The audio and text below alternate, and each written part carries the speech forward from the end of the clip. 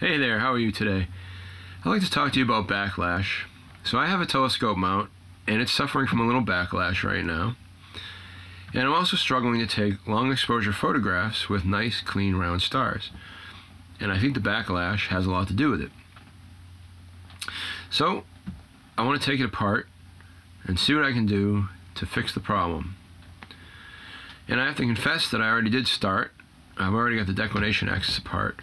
But then I realized that other people might want to see how this all goes together and comes apart and goes back together and all of that. So I've decided to bring you along for the rest of this. So today we're going to take apart the right Ascension axis, check some things out, regrease everything, hopefully get it all back together so that it works. Fingers crossed. Okay, let's get started. Alright, so here's our declination axis. It's already taken apart. I'm going to zoom in on that a little bit for you so you can see better. So there you go. Here we have our ring gear.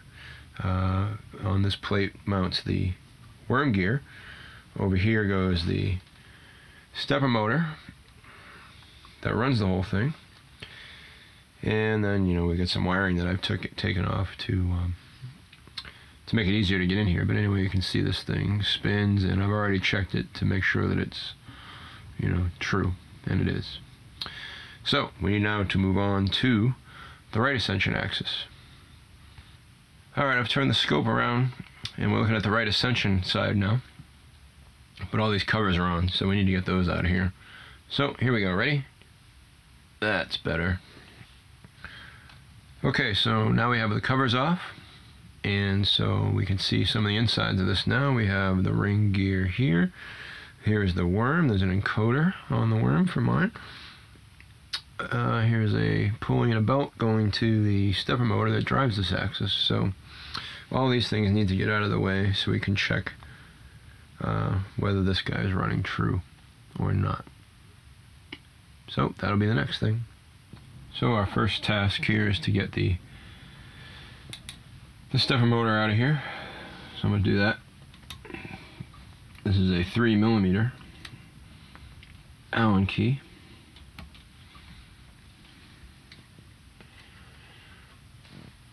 Alright, so the screws are out. So now all we gotta do is just push this a little bit here. We can get the belt off and just pop that right out of there. So you can see this nice spot of oil here. That's not so great. That is from my separated white lithium grease. So don't use white lithium grease. Okay, now that the stepper motor is out of the way, our next step is to take the worm gear block right here off, and then we'll have complete access to the right Ascension ring gear. And note that this guy is still a 3mm.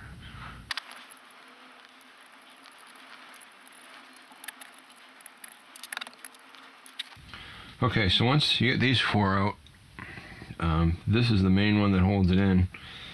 So let's get that out of there.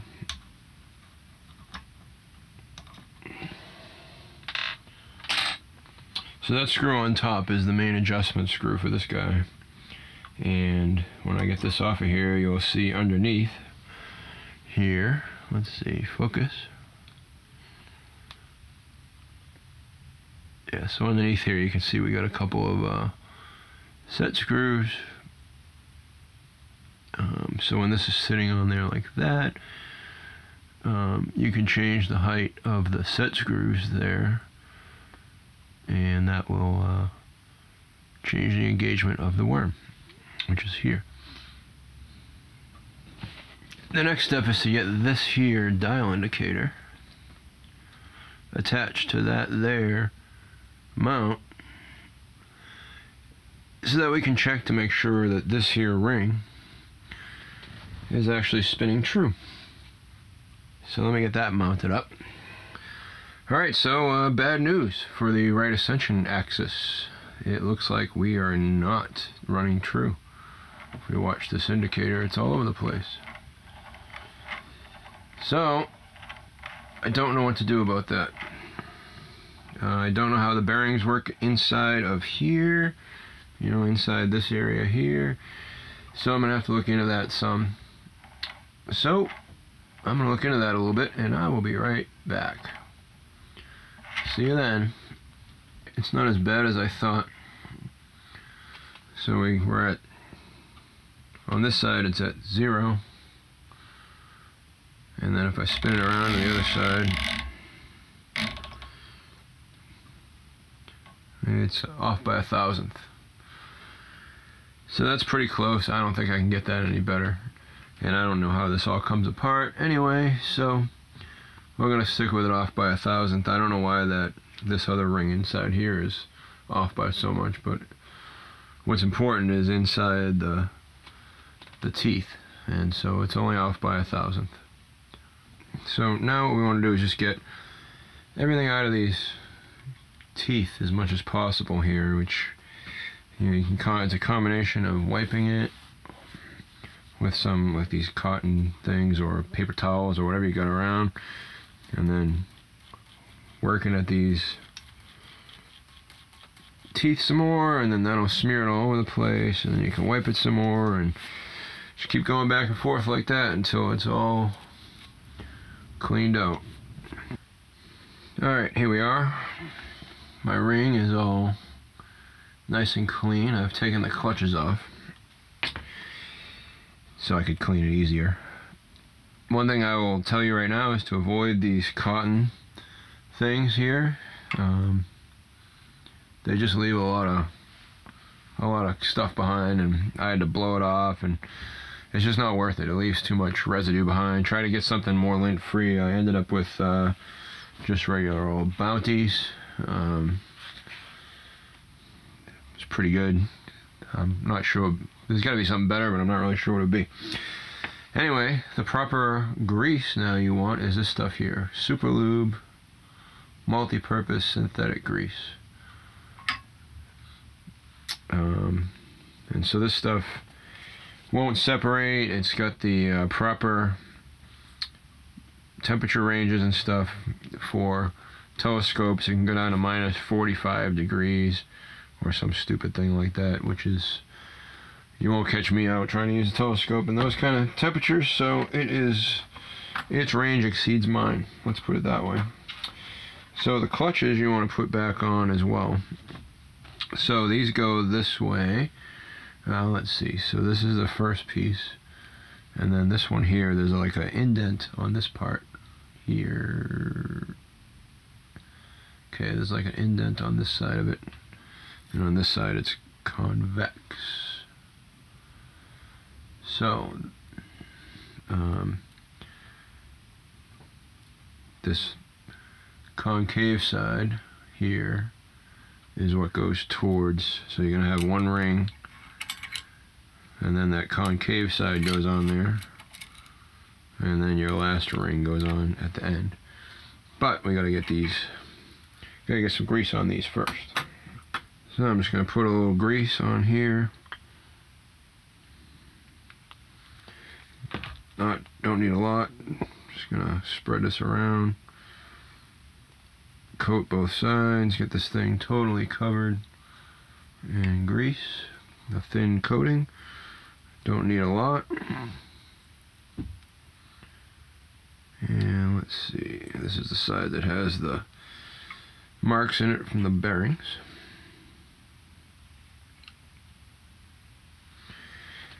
So put that one on first. Next up is this one. And same thing, just gonna squirt a little grease in there. This one will take a little more because you gotta work it in inside all these little bearings here.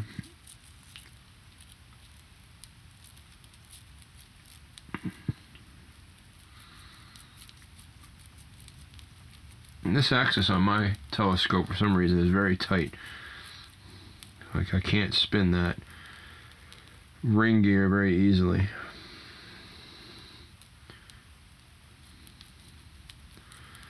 So you just want to work this stuff around as best as you possibly can. Try to cover everything in a little thin coating as much as you possibly can. Okay, now this is here's our concave side, so that's going to go in. And last but not least is our last little ring here. So, last one, cover this guy up with grease. Same thing. And he goes on there last, just like that.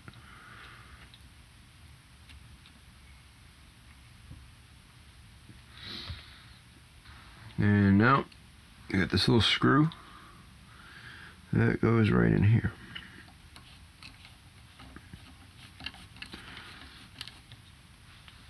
Okay. Alright, next part is pull grease right here, right on here.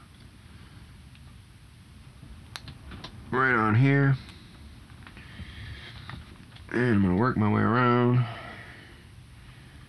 I'm going to try to spread this out as much as I possibly can.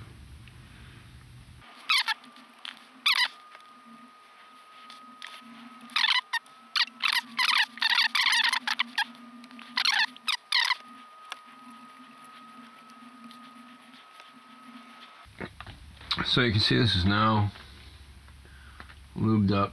It's hard to tell on the movie, but anyway, I've worked it in all the way into the bottom of all of the teeth as much as possible. I don't have too much on there. I just enough to get it inside the teeth. The worm will push away anything extra. So clutches are back on. Everything's all greased up and ready to go.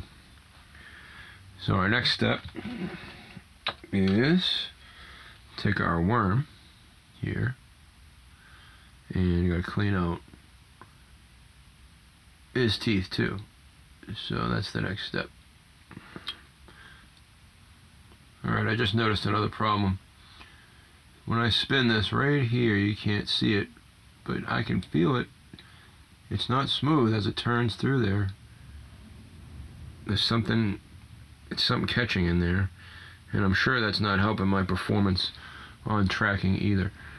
So I'm actually going to swap this guy for the declination one, which means I have to take all this stuff off and switch it as well. Okay, you can see that's all cleaned up now.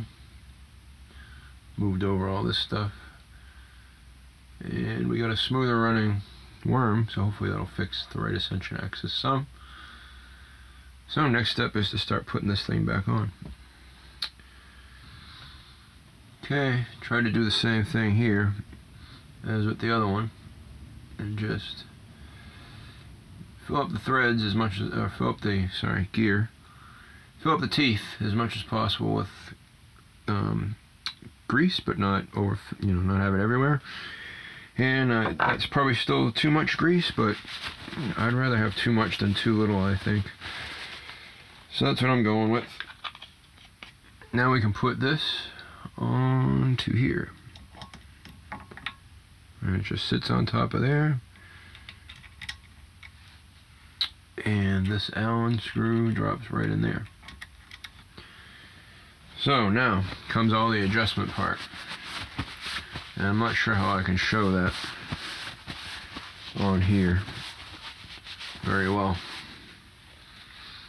But essentially you're trying to get the best engagement between the worm here and the ring down there, and have this thing be as flat as possible and the most engagement and closest together. And you want it to still, this should spin very, very freely with almost no resistance whatsoever. So when you have it too close meshed, it won't turn really at all, or it'll be very tough to move, and you'll know it's wrong because you'll feel that it's wearing on things. It's not right.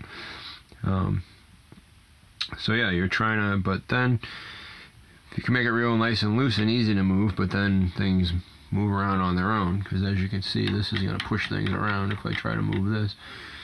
And of course, once that's screwed down, I wouldn't be doing that, but if it's not meshed properly, then it will move a little, and that's what I'm trying to get rid of here. Okay, I wanted to give you a close-in view of this worm block here, the way that it works. So this is our main tightening screw here. That's going to set your final position. What you've got on either side of that, you've got a little set screw here and another one here. And you can use those between this one and these two. You can adjust that up and down until the mesh is perfect. Meanwhile, on the back here, you've got these 4 screws, which I've got one out so you can see the hole where it would go, right here. And the other 3 are here. So you want those to be snug, but this should still kind of move. But what you don't want is for it to be moving this way at all.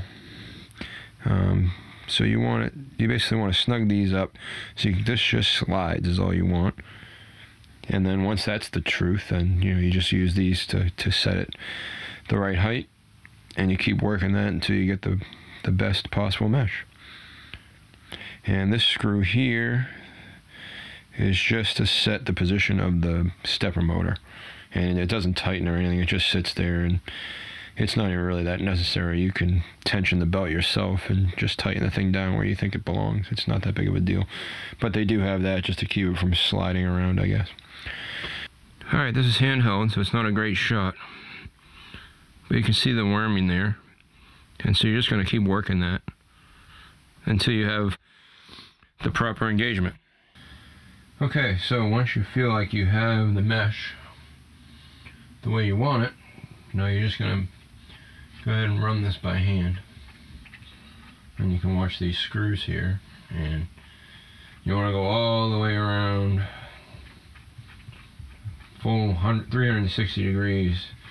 Make sure that it doesn't catch anywhere along the entirety of the whole circle of it. And once that's true, and if you've got, like, you don't have much backlash, which means I shouldn't be able to turn this, and I can't, and this is pretty loose, so I think that's as good as it's going to get. I'm going to continue buttoning this up. I got to put the motor and everything back on, but yeah, if you took yours apart, you know how to put all that back together. I'm not going to bore you with that. Okay, a couple more things on this housing right here. You're going to want to check on the inside of mine. There was a bunch of grease, so I cleaned that out. And the other thing is on this wheel here. So this is what's going to screw in here. And this is for the clutch.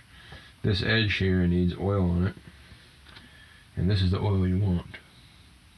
The Superlube multi-purpose synthetic. According to everyone on cloudy nights. So yeah, just put a little bead of oil on there like that, and screw it back in.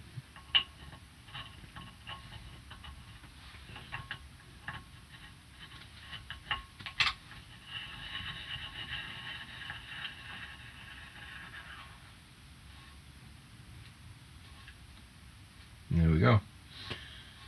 Nice smooth clutch action. Doesn't get better than that.